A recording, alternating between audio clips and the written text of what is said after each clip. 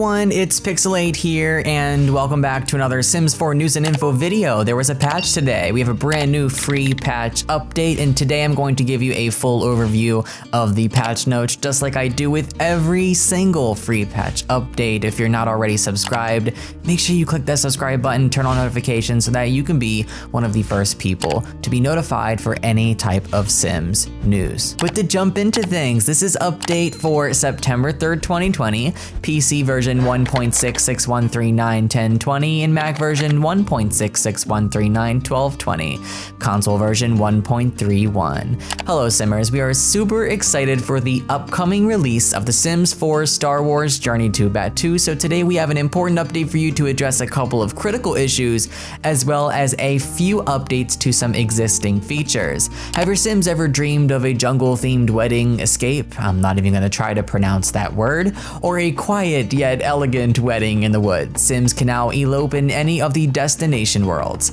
Picture this, a warm sunny day in Salvadorada, your Sim and their loved one accompanied by the bustling sounds of Puerto Lamante. It is like the best premise for one of Rusky's telenovelas. Besides encouraging Sims to elope to destination worlds, we have made windows a little more dynamic, if you will. You can now place windows by stacking them above each other without the use of bb.move objects cheat. This may seem small, but we hope builders enjoy the addition, so my video was right, yay! The speculation was right, guys, this is exciting. For PlayStation 4 players, we checked around and we found some additional memory. This should help those Simmers who were unfortunate enough to crash during travel and transitioning in and out of build by on some of their more built up saves. Last but not least, we have also made a change for PC and Mac in which there will be a new folder auto-generated and documents electronic arts, The Sims 4, called config override. Inside this folder, players can place a copy of default.ini, graphicscard.sgr, and or graphicsrules.sgr, which will override these files where the game is located.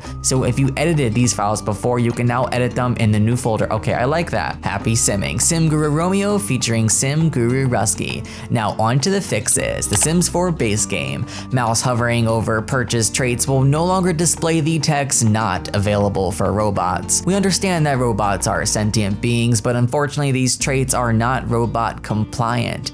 Fix an issue in which lots with applied terrain manipulation were being placed backwards when downloaded from the gallery. Where's the door? Is this the front or the back? Order has been restored at last. Fix an issue in which terrain paint did not apply correctly under trees or foundations. The user interface team did some housekeeping and have fixed some background stretching happening in the career panels. Blinking shadows no longer appear when placing windows in basement levels that are of the same variant. I do admit that was a bit spooky, not the time windows, not the time. Color swatches for build mode item large dancing water emitter have been fixed. Staircases will no longer get cut through trims when there is no landing, safety first. Discover University. Some flowers and trees in Gibbs Hill will no longer appear to be floating as Sims walk by. To be honest, the idea of floating flora is quite appealing to me. Eco lifestyle. Civil designer Sims will no longer come home after work wearing random footwear. I'm all for putting your feet up after work, but switching footwear in the middle of things and coming home from work in a completely different state as you went out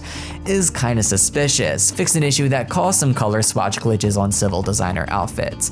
Realm of Magic. Fixed an issue with thumbnails generated in the gallery for toddlers that generated not only their Sim form, but also included their spellcaster form. We can only contain the cuteness so much. And last but not least, nifty knitting. What's that? Did you still hear the sounds of knitting when canceling knitting interactions? Not a problem anymore. Fix an issue with asset CF hair _SP17 locks long that made it display all adult color swatches. Wow, how did I read that so fast without messing that up? I'm honestly surprised. So that's going to be it. It's a little mini patch update, I guess you could say. Make sure you guys remove your custom content and mods from your mods folder before you update, and then afterwards check to see if those mods and custom content need updating before you put them back in. I don't want you guys messing up your game, but I hope you enjoyed this video. Hope you found it entertaining and informative. Be sure to give it a huge thumbs up, subscribe, ring the bell, and leave a comment down below. Also, don't forget to follow me on social media. Links are down in the description box below. I love each and every one of you guys to the moon and back, and I will see you all next time. So long and happy simming.